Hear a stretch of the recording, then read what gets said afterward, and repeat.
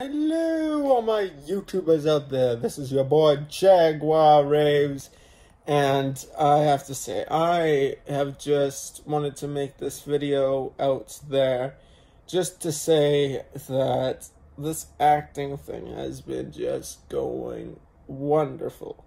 I don't know why I started to act in skits and stuff like that. I just whatever clicks to my mind, it's just like I have to do it. It's just like, I have to admit the amount of things that are randomly on my channel, like to video games, to reviewing, to, well, maybe reviewing, but reacting to, stuff like that. I mean, there's so many things that I've had on my channel, with including food, experimenting. This one video I did was that I experiment a monster drink while bubbling up in hot heat on the stove. And let me tell you, it was ridiculous what it ended up turning out to be. And that was back at my old apartment. But this time is something totally different. We're going to dig deeper into something that's not, I don't think a lot of people talk about. I was just going through my thoughts while, always me being alone and stuff like that. And I come to a conclusion of something, but I'm gonna see how you think of this. When we die, because everybody knows that we're gonna die someday, a lot of times it's hard to lose someone. I was just tearing up just a while ago, so if I'm like snorting and stuff like that, trying to, just forget about it. But it's just, I find it hard because I've lost somebody important to me in my life that unfortunately, due to depression, did a overdose, and that was my mother that gave birth to me. And yet I didn't even know nothing about her. It's really, sometimes I just talk to myself and I wish I could have been there. I wish I was older, but yet if I was older, then it would have been more hard on me. I could imagine, I just can't imagine what depression can do to a person and the thoughts that go through with it. I mean, I know that there's been lots of actors that had it, and like Robin Williams, if that's one of them, the one that did comedy for a long time and did a lot of great movies. I mean, he, did his thing too, and that was shocking to the world, right? And you think about all these people that die and stuff like that, and you spend so much time with them, or you don't. And let's say one day you get a call and you hear that your mom or dad or grandma or niece or whomever died, and if it were to be with, suicidal thoughts, or, just having old age, whatever the case may be, and you get the call and you're like on the other side of the world or close by, and you get the call that somebody walked in and they saw what they saw, and, it's like your phone just drops, your whole body just drops, and it's just one thing that you don't know what the rest of your life is going to be like, because that's the hardest part in life, is that what do you do now? I mean, people would always say that when they're at their funeral, they would say, okay, I wish, if I could have one wish, I wish I spent more time with them. I wish I could just be more around them more. I wish I could like do these things, do those things. You wish so many other things about how you could be with them, and you might say all these wishes that you could have done, but then the past is the past, and the future is still the future ahead, and you just don't know what's next in life. You only think about like how much time you spent with the person, or let's say even if it's not family related, it's maybe something to do with a friend, and you've known that friend and you've been best friends all your life. You met in high school, you met in school, you met in kindergarten, you met in whatever, and you grew up all along, and you hear that your friend died, and you remember so many great memories about them. And you know what, memories are cherishable moments in life that you spend every single time.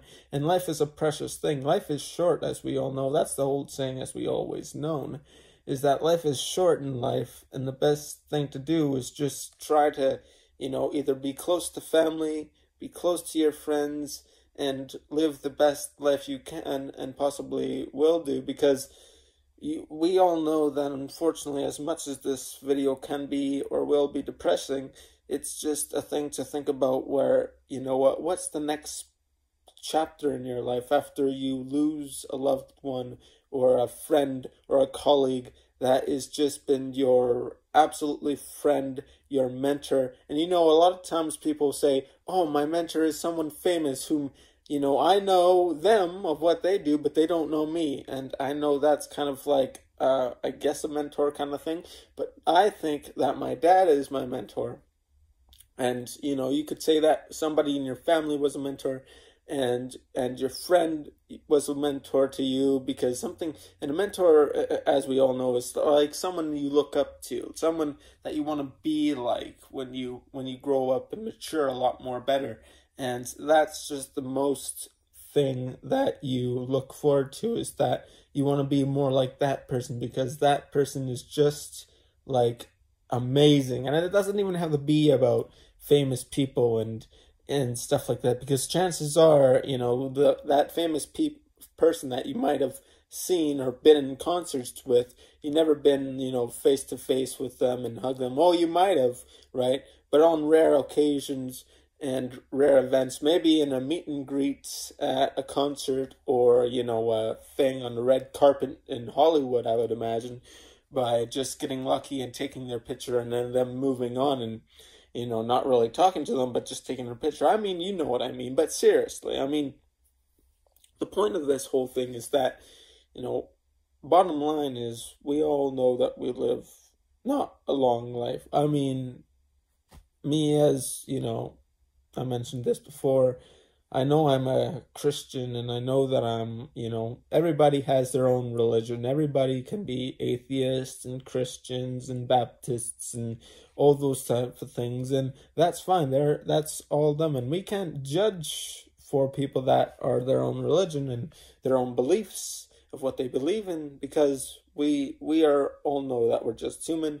We can accept people's religions, and we can't change people's beliefs, where if it's atheists or, you know, non-believers or Christians or Baptists or, you know, Jewish people or what have you. We can't just go say to a Jewish person that has its own belief that say, okay, you become Christian on the other side. We can't say that, because that's rude. That's not right. That's unnecessary. We just stick to what we believe, just as another would believe that, you know, maybe God doesn't exist. But then, you know, Christians would have their debate, and then atheists will have theirs, and I'm not really getting into that kind of thing, because really I don't want to start an argument. All I'm trying to say is that life is short. People can believe what they believe. People could be having mentors and looking up to people, wishing that they could be like them. But in the short term, we all know that it's hard to lose somebody that you either love, cherish, adore, or look up to in life. And I only ask you this question, where for me, I don't even know what I'm going to do next. If, you know, my dad's going to die, because long story short is that my dad's been with me my whole life, through the good, the bad, the not so well, you know. I gotta be honest with you. I mean, when my mom died of a suicide, and it was her own choice. I mean, I don't want to, you know, get into that, but it was hard for me. But it was also really hard for my dad, because when he found her, it was just like he got more of a depression, because my dad. Let's face it, my dad and mom both had depression, right? They both had it, and it's just a hard thing to come by, because it's hard once in a while to get out of that process. And then you go to treatment, you go to therapy, you go to all these things, and sometimes if it's really bad, you get off work and you don't work for a long time, and but you get paid for, you know, well, being on disability and stuff like that, and that's fine too. But it's just depression is a very serious thing.